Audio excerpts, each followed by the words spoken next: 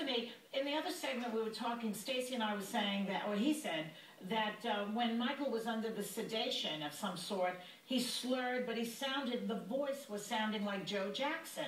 And what do you make of that statement? Is there anything to that?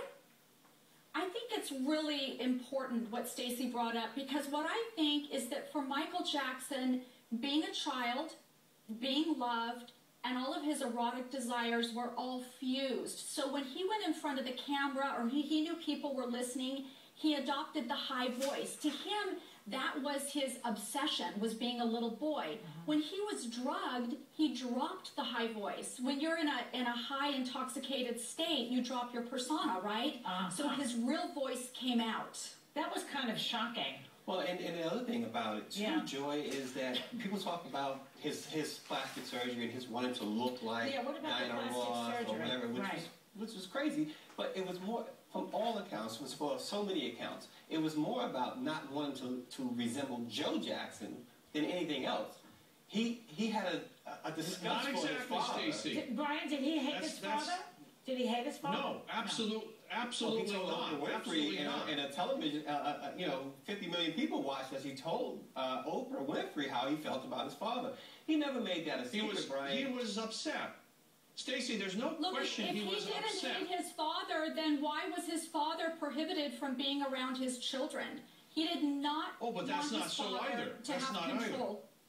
That's not true. I believe that. He didn't want anyone.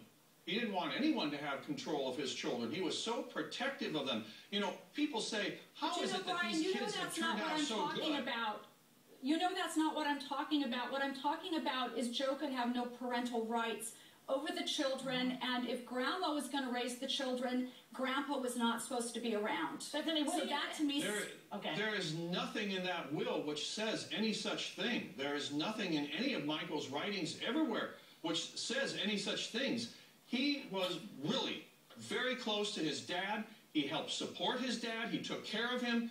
And when Michael needed something, when Michael was in trouble, guess who he turned to? His dad. Well, he did turn to his dad toward the end of his life. Why? Brian is absolutely right about that.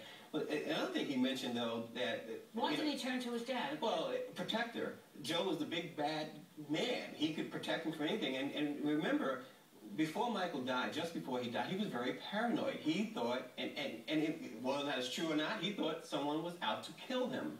And he told his family that. Who did he think was trying to kill him? That is a mystery to me. Maybe Brian knows. There's a little bit.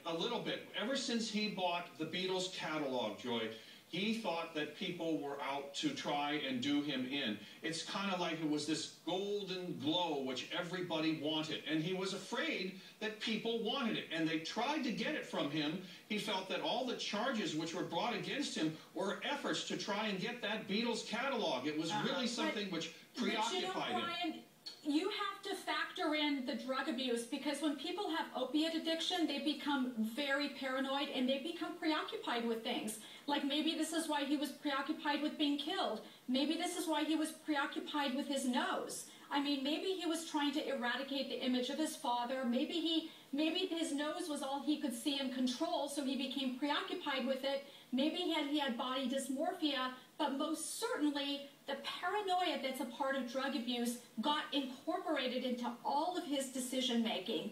And also, Bethany, a sign of his weakening state.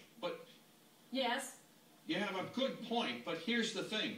The bottom line of Michael Jackson's life is that these drugs did him in. It's the cause of his death. Let me ask you something, Brian. It's not something which anyone ever wanted here. Of course, but you know, here we have a guy who was on drugs, a guy who did chisel his nose down, a lot of other bizarre behavior, hanging the kid over the balcony, to name but one thing. The sleepovers with kids is not exactly kosher in a lot of circles.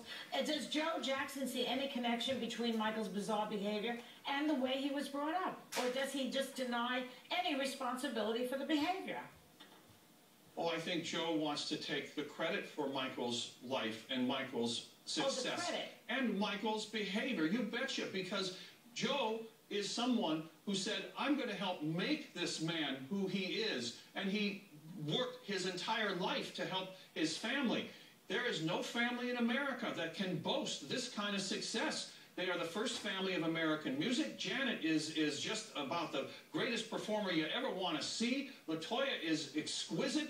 And Jermaine, gosh, I got to hand it to Jermaine. He is really, really good, and all the kids are good. Okay, and I give credit to Joe. Okay, Stacey? Well, first of all, I disagree. I think Rebe Jackson is the best performer outside of Michael in that family. But anyway. Good point, Stacey. Good point. But you know, he mentioned Joe pushing them and Joe saying that, you know, he beat Joe. I mean, Joe beat Michael because he wanted Michael to work hard. Joe Jackson told me himself that the reason why Michael stopped performing with his brothers is because his brothers refused to work nearly as hard as Michael Jackson did. And that's what separated Michael Jackson.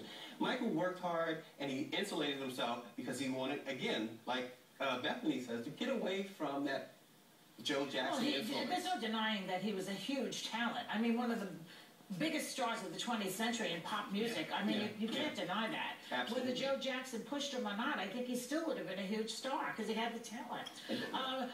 Bethany, what about these sleepovers that we hear about all the time? I mean, he was absolved or, you know, there was no proof that anything went on in those cases. He did have these parties, and Jermaine told me that that was part of his upbringing, too, that they would always have sleepovers and a lot of kids over. What do you make of all that?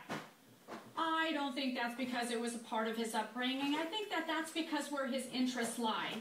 And one of the things that we know about adults who are preoccupied with children is that when they act inappropriately with the child, they see their own face in the face of the child, and they give the child the love they imagine that they never had. So in other words, it's a disorder of identification. They see their own face in the face of the child. So Michael Jackson's feeling of himself being a child and then his preoccupation with children, it was like him falling in love with himself.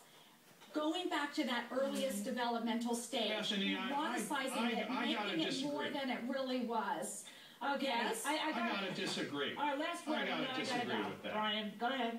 That's it? Okay. I think Michael really liked to portray children as the heroes of the world. I think that's what he wanted to do. Okay, well, you can agree to disagree, and we had a very interesting conversation. Thank you, everyone, very much. We'll be right back.